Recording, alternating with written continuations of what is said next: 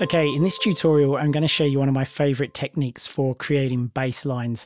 It is super fast, fluid, creative. There's no sacrifice in quality whatsoever. And what I love about this is you can use it for any genre of electronic music. So I'm going to be making a kind of tech house vibe bass line. I've done a techno example for you as well, but if you make dubstep, breaks, classic house, disco house, melodic techno, you name it, you'll be able to use this technique. And actually you can use it for more than just bass, as we're going to see. So let me start off just by playing this basic loop I've created as a backdrop. So you can hear it comprises a kick drum, an open hat, and an atmosphere. Now, I love to do this before I get started writing anything, whether I was going to start with a chord progression, a melody, stabs, a bass line. I like to have something that sets a kind of tone for me, a little bit of a vibe, a little bit of an atmosphere. So it's not complex in rhythm, and it doesn't have any harmonies or anything added into it, too much pitch, because that would be constrictive on what I'm going to make. So I keep it basic, but it's just got a little bit of a tone and a vibe about it. So the technique that we are going to use, we're going to start bringing in a number of different bass loops. I normally go for 2 or 3, and then we're going to edit and comp them together to create our own bass. So Command Option B opens the browser. Good key command to know. And I've got this pack, Victor Calderone and Mike Frade. I think I've pronounced that correctly. And this is a tech house pack. I'm making a tech house bass line. But actually, I'd encourage you to explore and experiment. I've had amazing results, for example, using some drum and bass loops with techno loops in a techno track. So different sounds, different loops can inspire you, and they help you discover and find your own sound and stand out. So you can see there's not very many bass lines in this one. Let's have a listen.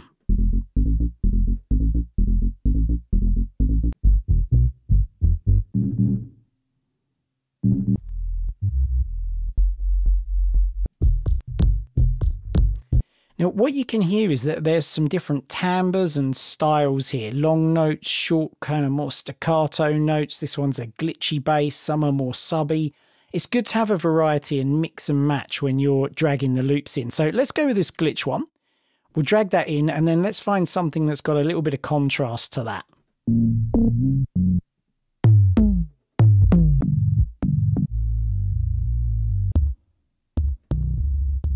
So I like these two, this Size Welb, I think it's called, and Slider. We'll go with this one. It's a little bit more sparse. I think it'll be easier to edit, but it's got this nice kind of glided note in it that's very different to this glitchy kind of top-endy bass that we've got here above it.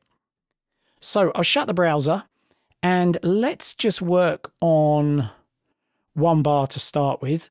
Now, a nice tip is to highlight the area you want to work on. Hit Z, and it is going to expand to fill the screen horizontally.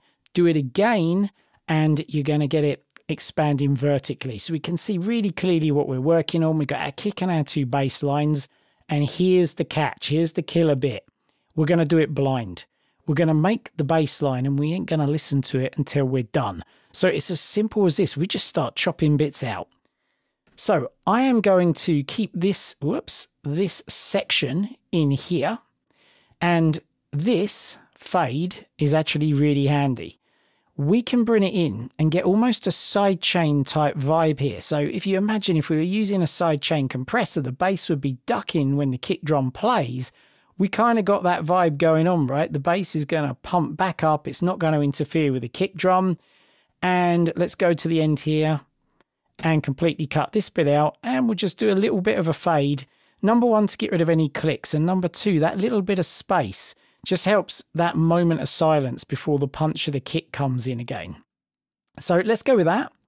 And you know what? I'm going to repeat it again here, like so. Now, one thing you might think when you look at this is, hey, why didn't you just grab this bit and copy it and move it across? Well, number 1, I think the bass sounds, yeah, in fact, look at them. They're ever so slightly different. And number 2, the fades that I put in, although they're going to be similar, they'll be slightly different. So it'll just add something that's not quite as robotic to proceedings, right? And these are quite robotic bass lines in tech house, but just having that bit of movement can make a real difference. So I said I liked this glidey bit, so it makes sense to keep that. Again, we'll cut that bass out so we don't have a clash. And let's move this across and fade it in as though we got our sidechain compressor at the ready. Then this one looks louder at the front, so let's get rid of that and move this, and we'll just put this on the offbeat. Keep this nice and simple. So I don't know how this is going to sound. I'm not sure how these bass sounds are going to work together, but my ear suggested to me, yeah, they'll probably be okay.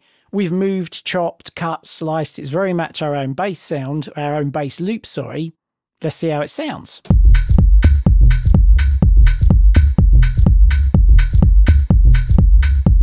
I would take that all day long for a tech house track. Sure, we'd bus it, maybe put a little bit of compression on there to make sure the levels are a little bit tighter, but rhythmically that's working really well. So just for fun, let's do another one, because sometimes it doesn't work. Most of the time it does. And again, we're going to go in blind, and this time let's do something different. So let's put this thing here on the offbeat. And what I've noticed, if we just zoom in on that, look at this. It's not actually in line with the grid, so it's kind of got its own little swing vibe going on. Perfect. Let's see how we get on with it. Let's do it. And let's try and use, you know what? In fact, let's just get rid of all of it, except this thing. This is a little short, punchy thing. So the other one didn't have that much syncopation in it. Let's kind of put some syncopated hits in here. Let's kind of grab that. Put that there. Whoops, meant to copy that. Let's move it back. I think we had it over here. Wrong key command, should be holding Option. There we go. And again, I want to keep this. In fact, let's keep that one, looks kind of loud. In fact, we might grab the bit from the other bass line. Maybe this was a 2-bar. I want to keep this glidey bit because this is cool. But let's move it. Let's just have it kind of gliding up over here. And then let's see. I want this thing. This has got some real oomph to it, and let's pop it at the end there, and then I'll get rid of this. So now we've got a more kind of syncopated feel. Again, does it work?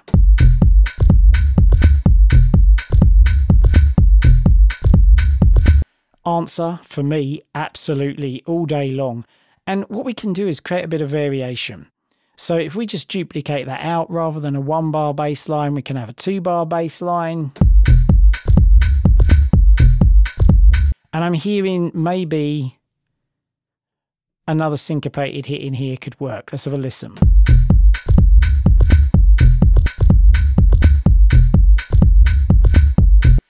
And again, we're off to the races. We've got something to work with here straight away. And I'd probably duplicate that out again and make another change to bar 4.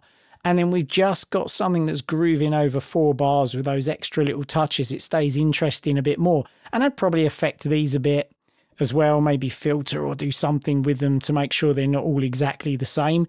But that's it. The bassline rhythm is in place. It's that quick.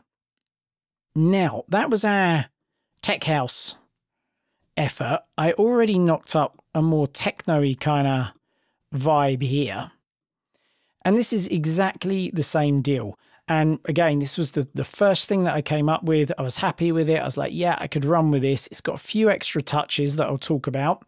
And I've kept the exact same atmosphere, hats and kick for you. So you can see I'm not doing anything kind of fancy with this. And of course, you know, if I was to go and pick specifically sounds that are a bit more dirty or lo-fi or something like that, I'd get a different vibe. And that's what I mean by creating that context at the start, right? But let's have a listen to this one.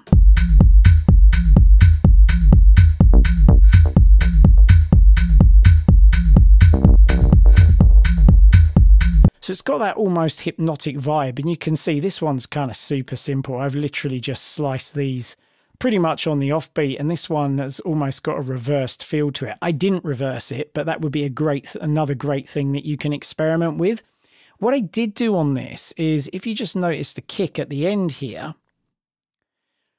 I went ahead and I grabbed, this is actually the beginning of the kick. If I take the fade off, you can see it's the kick drum just turned down a little bit. And I just grabbed a couple of those and put them in these little syncopated places.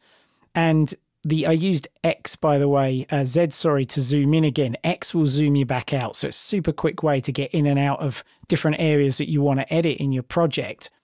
And that gave us this little kind of roll at the end. And then I used 3 different basses. So this is the 3rd bass. And I've put a delay on it. So let me just get rid of that for a second. And this is just sending to a basic delay. But I didn't quite like how this was fitting when I edited a couple of bits in. So instead what I did was I thought, well, I'll just use little kind of tiny slices of it and put a delay on it. And it almost acts as a kind of stab. Now, you might look at this one and say, hang on a minute, that is not the same sample. It absolutely is. So another fun thing that you can play with here is the warping. So in this instance, if I take this warp marker out, you'll see now we've got our bass hit back.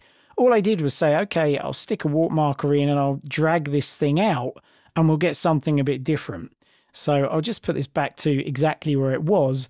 And in this case, I randomly selected, I was like, I'll have this tones mode and play with the grain size. And it just gives you different vibes every single time. And so once again, here's the techno version.